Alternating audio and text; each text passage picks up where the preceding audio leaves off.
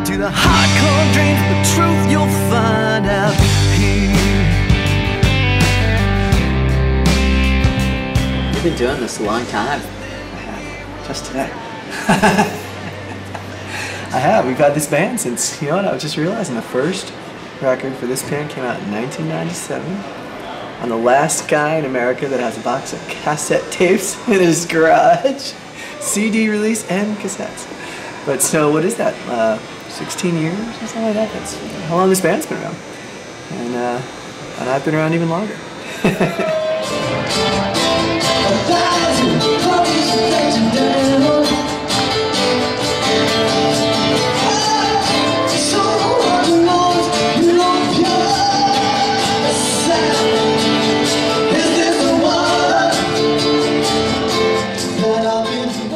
Before that, I was, you know, in rock bands. I was living in Los Angeles. That's a law. You have to live in New York. You can't live in Los Angeles.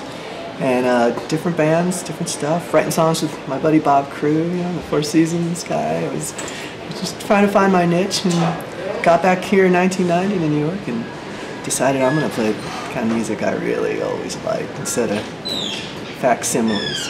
Yeah. And that's when we put together, me and Brother Mark and a few buddies put together Chris Berardo and the Desperados.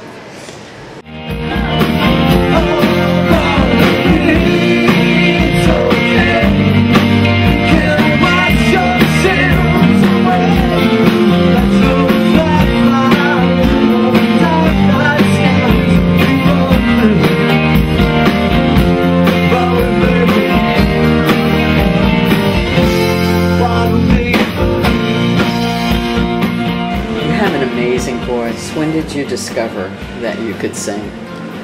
Well, thank you very much. I'd say the jury's still out, but I always knew I wanted to. You know, my mom is a singer. Me and Mark's mom, Pat Berardo, sings. When I saw her sing at the St. John and Paul talent show, she sang "Somewhere Over the Rainbow," and I was very aware. I must have been 9 years old, and I was very aware that number one, I wanted to do that, and number two, she's really good. She's better than all these other people. And being my mom, I thought, well, maybe I could do that, you know? And I'd spent a lot of time in front of the mirror with the Monkees records on. So I think I always wanted to. And I can tell you that my parents say that I was shameless. You know, they couldn't really go out to dinner in public places because I had taken to standing up and singing in front of people. So I know, which is basically what I'm doing now. So I think I always wanted to. That's the most fun, anything I could think of to do in the world is, you know, the most honest, raw fun you can have is to open your mouth up and let it out. Somebody like you,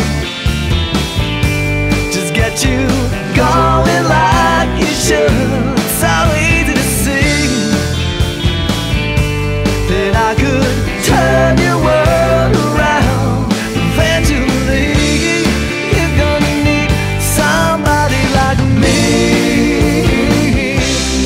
Who's working with you on the album?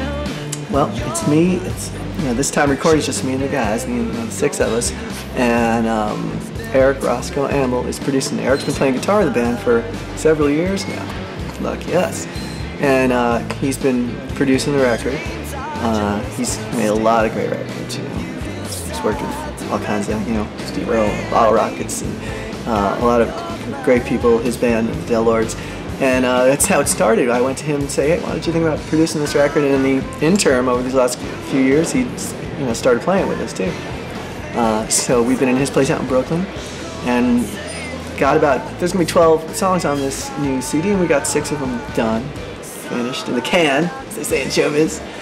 And it's gonna go back at the others really soon. I've really got the itch for people to hear the new material and the way the band sounds now, with all these extra years of touring and playing together and tomfoolery under our belts. Well, you've been opening for some really cool people too. We have. I love doing that. We've been getting to play. We have a lot of years now, but a lot lately, playing with people that we love, you know, and in most cases, classic kind of acts, which is a thrill to be around these guys and see how they do their business. And we played a bunch of shows lately with the Marshall Tucker Band, who I loved. You know, I used to go see them when I was a kid and hitchhike and sneak in beers, and now I get to just wander around backstage, free ticket, But them and Dickie Betts and you know, people like that. You know, we got to play with Brother Levon before he passed, and yes sir. And you know, those kind of acts mean a lot to us, and we've been doing more of that and hope to be doing more of that coming up. And it gives us a chance to play for 2,000 people in front of this audience that these guys have won over for 40 years, you know, and for them to, you know, open up their hearts a little and give us a chance to expose ourselves to people like that. And that's our demographic, you know, they're folks my age and, you know, with the same experiences that really kind of like rock music like used to be, you know, kind of. And so it's meant a lot to us, and we like doing that. I'm gonna do some more of that. Get you going like you should. It's so easy to see that I could turn your world around eventually. It's my advice song. The title is, you know, somebody like me could really do a lot of good for somebody like you. And it's, you know, it's a fun song. It's kind of, I think there's something else underlying in the lyrics about, you know, the idea that I see something in you that maybe you haven't seen or you've forgotten, and you know, let me remind you, you know, what's so great there. And like I said, it's a jangly kind of revved up, beatly pop song, and it's fun to play. It's fun to play. Side B is a song called "The Last Great Chance." We've been opening with it a lot the last couple of years. It's kind of, I like to open with it, and it's, to me, it's sort of a mission statement a little bit. You know, it's at the risk of sounding grand. It's just a song about here's what we do, here's what we think about this. You know, out here with your buddies playing music. You know, and it could apply to larger things in life, but I suppose. But it's, you know, it's about this is something I get. Welcome, come join us. You know, it was 20 years ago today. And you know, it's a rock song, and that's that edge of what we do. It's a, you know, it's a big old rock song like the kind I like to, you know, go and see somebody play. It's full of guitars and jangly fun.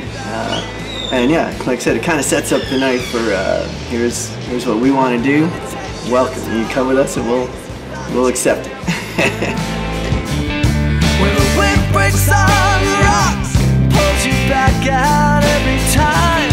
You can lean over the edge, stare at the blackout of the night, break free and dance.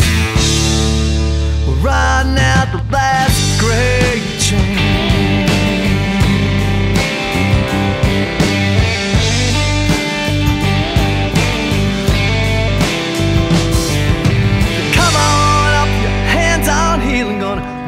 Up, the righteous feeling out here.